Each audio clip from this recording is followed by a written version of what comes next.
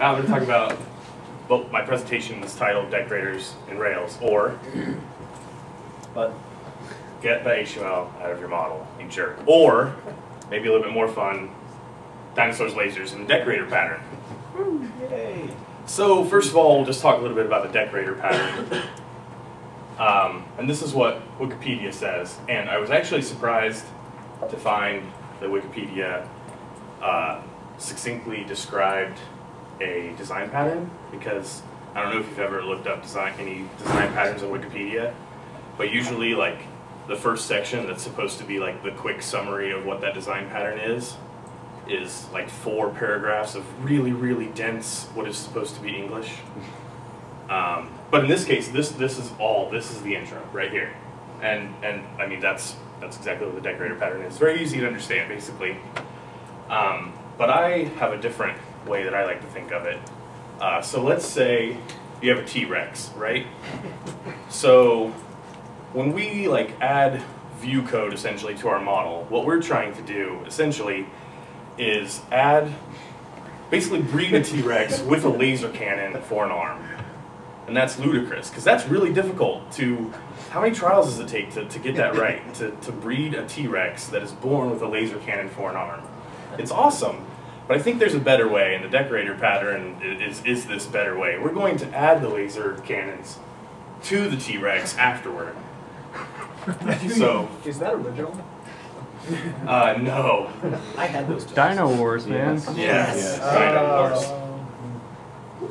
So, as you can see from this frickin' amazing image, adding laser cannons to the T-Rex after the T-Rex is fully grown and understands how to use its existing limbs is clearly a much better pattern.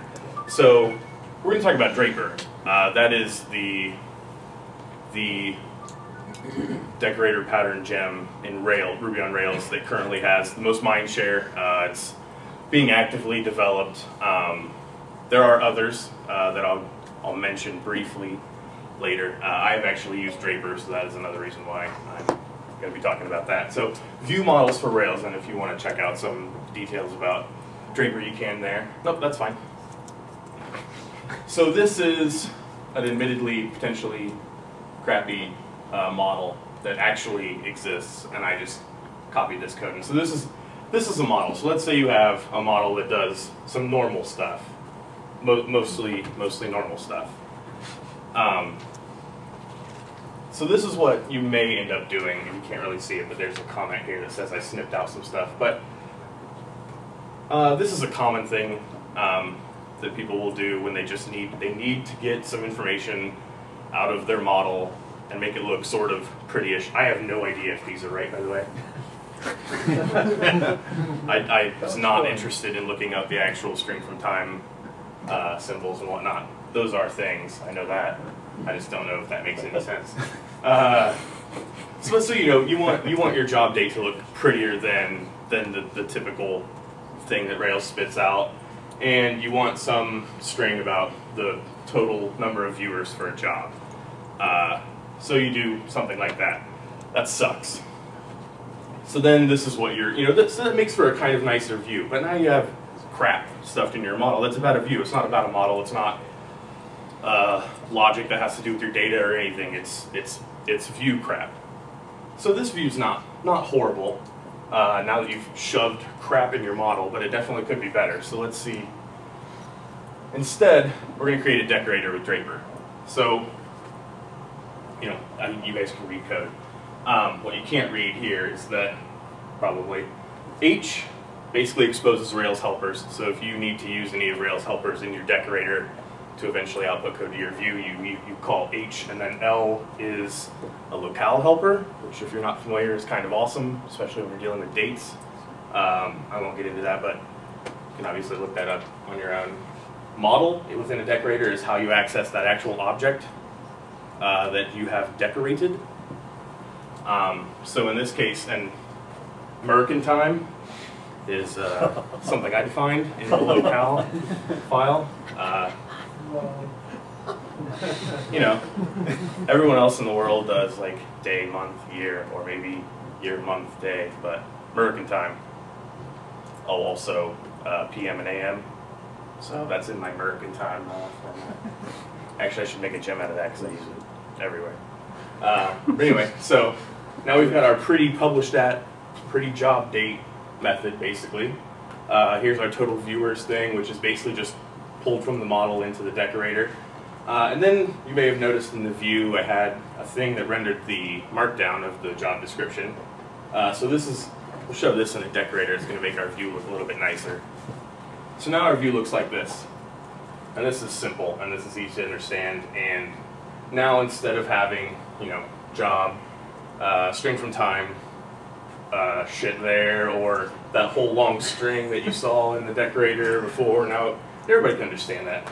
This is going to be the publish at date, total number of viewers string, the description HTML. It looks great, right?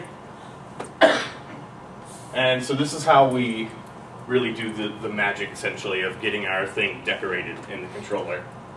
You can do it, obviously, there are a couple different ways here, and a way that you can't see at the moment, because my bad with the whole syntax highlighting thing.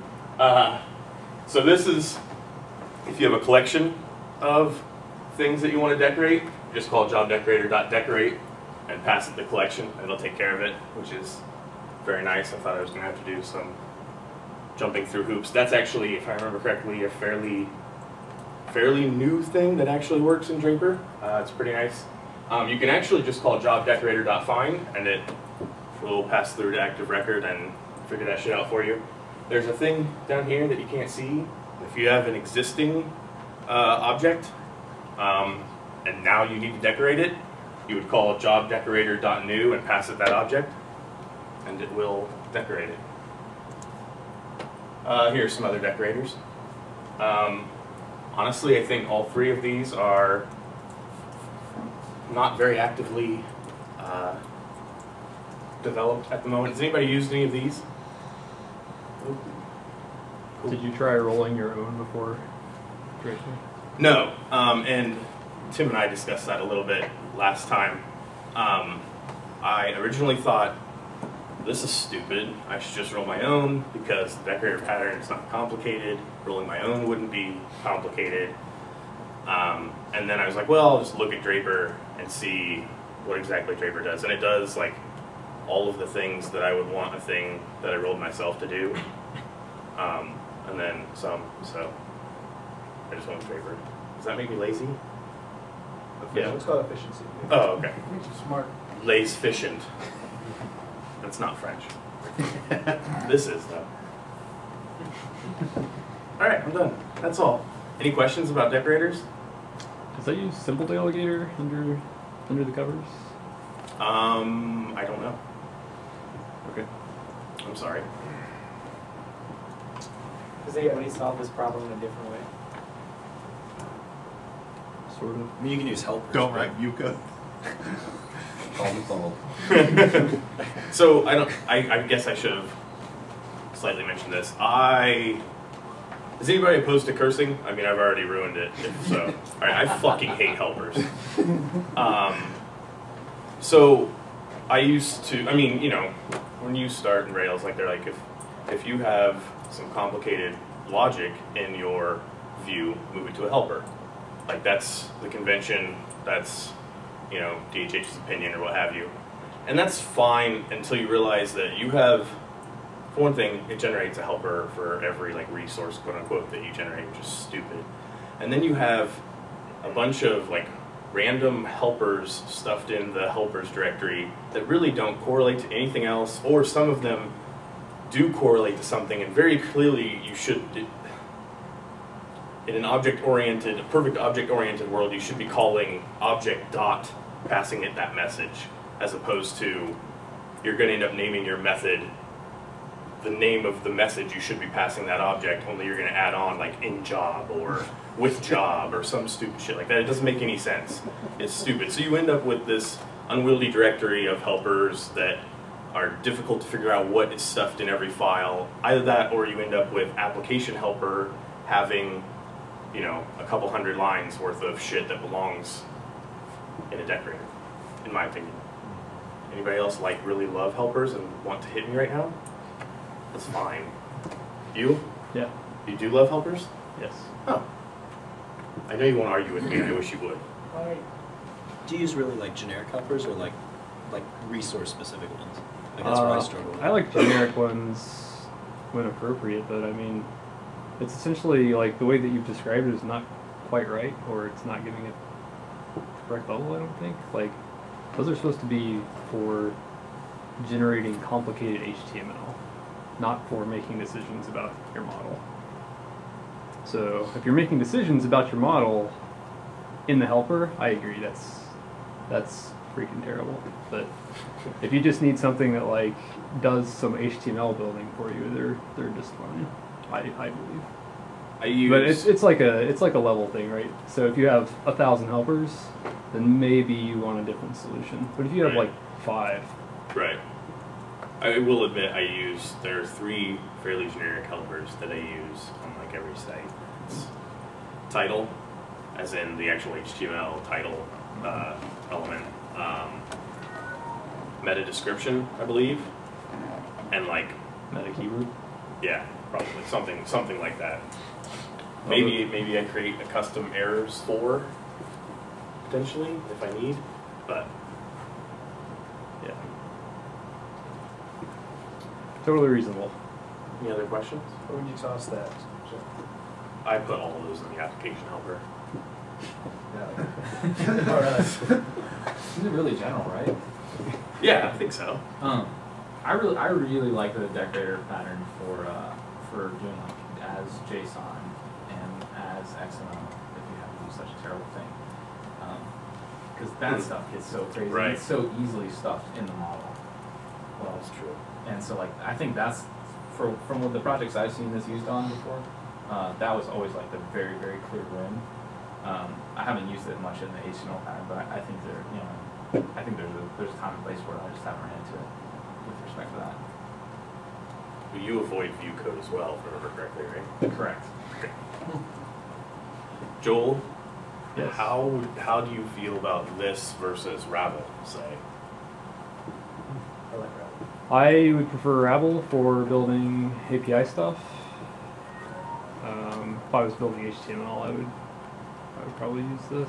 Right. I mean, they're not mutually exclusive. In so particular, that's what I meant for, like, he was together, saying that for, would be pretty good. use the decorator pattern for as JSON and like. Yeah, I don't know. I haven't tried it. I guess you could use them. I mean, obviously you could use them both. Sure, you could. Interesting. That's a lot of stuff. What's Rabble? Rabble. It's awesome. Rabble Templates is for JSON. yeah. It's moving, yeah. It's a builder. BL stands for builder language, but I can't remember what the R means. It's taking away that to JSON and defining your JSON views. Indy.rb or making it Dinosaurs. static JSON specials. It's great. There's some. That's some more news actually. DHH is working on having something like that in Rails core. Oh, really? JBuilder? Yeah, And, yeah, JBuilder. In Rails 3.2, in the gem file they provide JBuilder, I think is DHH's version of Rabble. The coolest thing about templating. Rabble is that you can have one template file that defines your XML and your JSON. It's one language essentially, and then it will respond in the appropriate manner. Decorator. It's pretty sweet. Any other questions? I have another comment. Yeah. If you want to hear me talk more. I do. So in Docraptor we do something very similar to Decorator. We use presenters for some of the document response stuff because we have, let's say, 3 or 4 different ways that you can get docs from us, and they're all just a little different. So based on how the response came to us, we instantiate different presenters, and then we have a set of methods. It's kind of like an interface, but not really. So it's just duck typing. And you guys rolled your own. Yeah, I mean it's just some presenter. classes in the directory. So that's another thing that works really well with this type of help. You know, like I need this thing, and it's a little different for these various models, but you know they all kind of do the same thing. So I just have a presenter that talks that message and does something. Okay. So Cool. it's pretty simple. It's literally I think 4 classes or something, 5 classes. Yeah. Bonehead question between the difference of a presenter versus a decorator, or are they synonymous? My understanding is decorators present themselves as the object, and presenters map the object to something else. So Kinda. passive presenter maybe, or something? A service object for the purpose of using. Yeah, we instantiate it with whatever object, and then based on that, it picks a particular presenter All right. and does things with it. Okay. Interesting. And I would like to retract what I said and say presenters is what I was talking about. Okay.